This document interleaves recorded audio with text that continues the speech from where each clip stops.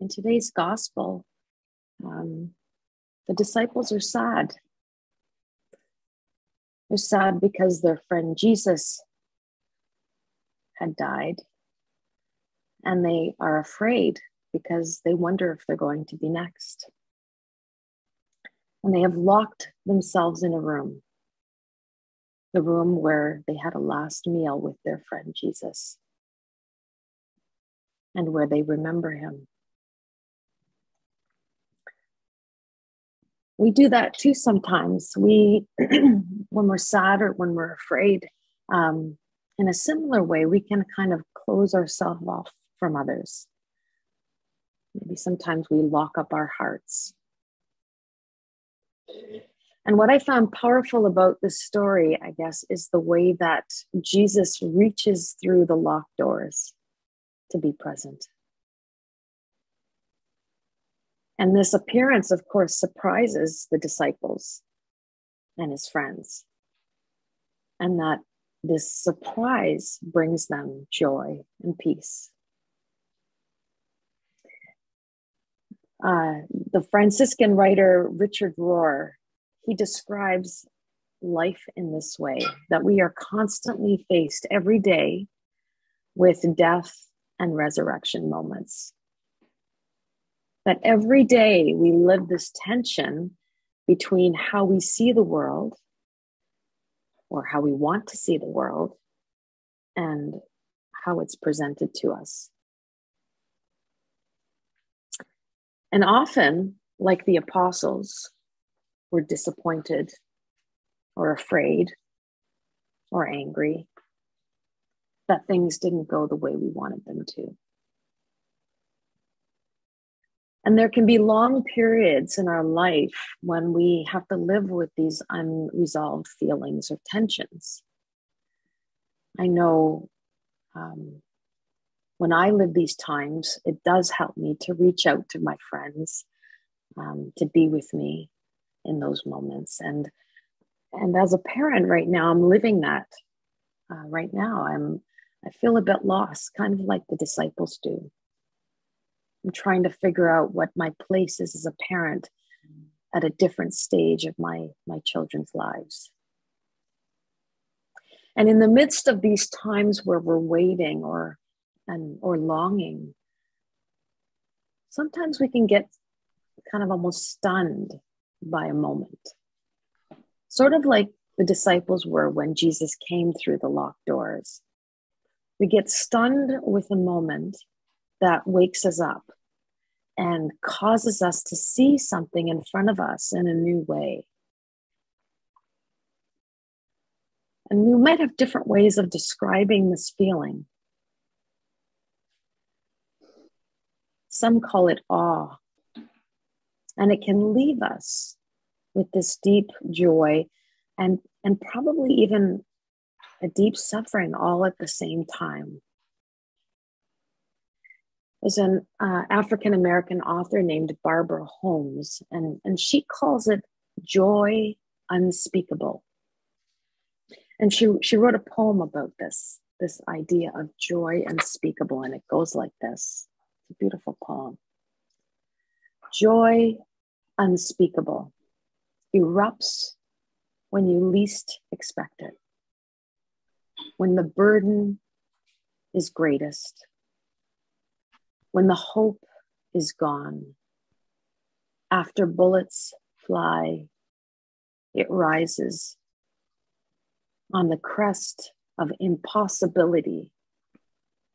It sways to the rhythm of steadfast hearts and celebrates what we cannot see. I want to share a picture with you.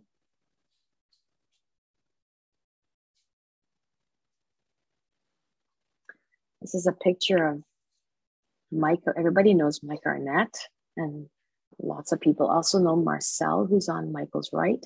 But some of you may not have met Andrew. Andrew is on Michael's right, our left, I guess. And Andrew is, we welcomed Andrew to the Red House a few months ago because he is studying in a program that requires him to do a placement. And so we invited him to the Red House. And he's been invited to come and spend 2 days a week to be at the Red House. Maybe sometimes to be helpful, but mostly it's to build relationship with us at the Red House. And when Andrew arrived, he was quite nervous. He's kind of shy, and he wasn't sure what to expect. And he was meeting new people, which isn't always easy for him. And wasn't sure what people would think of him. He'd grown up actually in our neighborhood in Richmond Hill, and he knew where Daybreak was, but didn't know what went on there behind the walls. Andrew hung his coat and he was given, the usual tour. And he was finally invited to sit next to Michael Arnett. And Mike was in the front room, and he was, as often he was engrossed in one of his favorite action flicks that he's seen 100 times, of course. And just as engrossed as he always would be.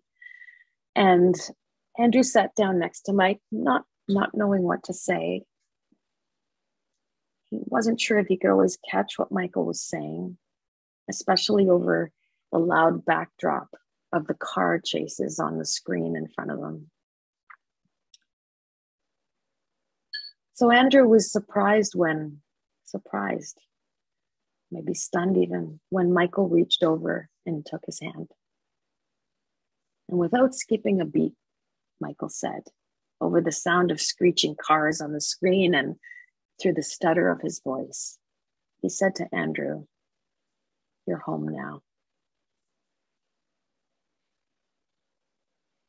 And maybe perhaps this was an alleluia moment, a moment of awe, a moment of resurrection that penetrated Andrew's fear of the unknown.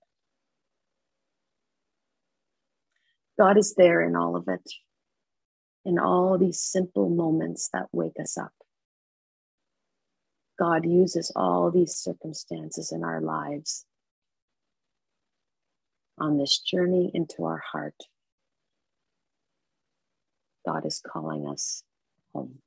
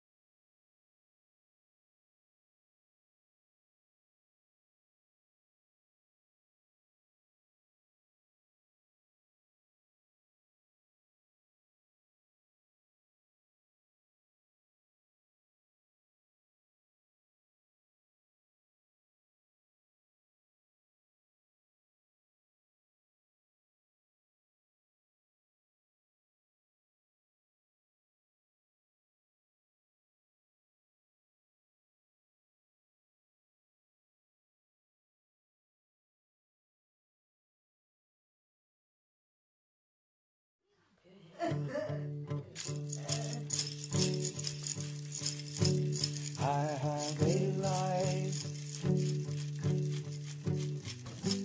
and it always shines.